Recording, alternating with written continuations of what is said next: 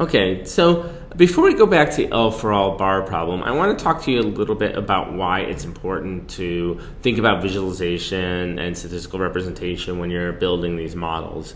And one of the reasons why, and we mentioned this a couple of times already, but I just want to kind of really hammer it home, is that the means and the standard deviation, a lot of these statistical analysis that you normally use for models are not that necessarily that meaningful for agent-based models. Now, in general, there's always exceptions to that. There's always simple models that are well-behaved and for which you can use the means.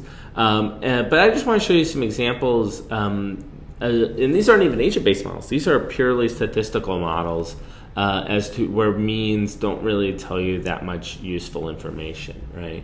So what I've done is I've created a very small little NetLogo model, and in this NetLogo model, right, there's just these three global variables, and one of them generates a set of numbers, and this uses the nValues command in NetLogo, and nValues takes a input number, the number of values you want to generate, and then a reporter, and then generates a list of that many values, right? So here we're going to have 1,000 element list, in which each element is a draw from a random normal distribution with mean of 5 and standard deviation of 1, right?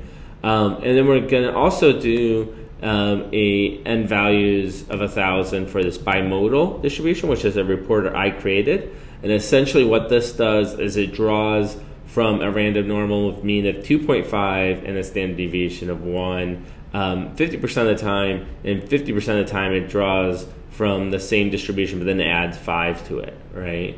And by the way, this is a cute little command if you ever want to do something that kind of alternates. What we're basically saying here is if random2 equals 1. So random2 in NetLogo will generate a series of random numbers between 0 and the maximum minus 1, essentially. So in this case, it's 0 or 1, 0, 1, 0, 1. And this is basically saying if that number happens to be 1, which is going to happen half the time, then execute this command, otherwise execute this command, right? And then the final distribution that I've generated is a list of 1,000 values that are drawn from a random exponential distribution where the mean of that distribution is 5, right? So if we go into the command center and we just type in setup, it will call all those commands, and then when it hits the reset ticks, it'll plot that data using a histogram, which is what we're about to talk about in the L for R bar problem. But as you can see, the means of these three distributions are actually quite similar to each other. In fact, if we hit setup again, we'll get slightly different variations because we only have 1,000 values.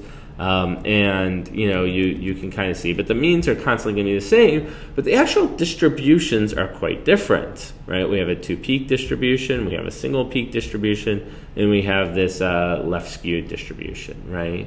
And so I just want to really drill in the point that it's very important in agent-based modeling to visualize your data, to take a look at it and see what it actually contains, rather than just using means and standard deviations to describe your data. So that being said, let's go back to the L for R bar problem where we were just using means and kind of take a closer look as to what the underlying data tells us about the distribution of, quite frankly, the distribution of wealth in the L for R bar problem.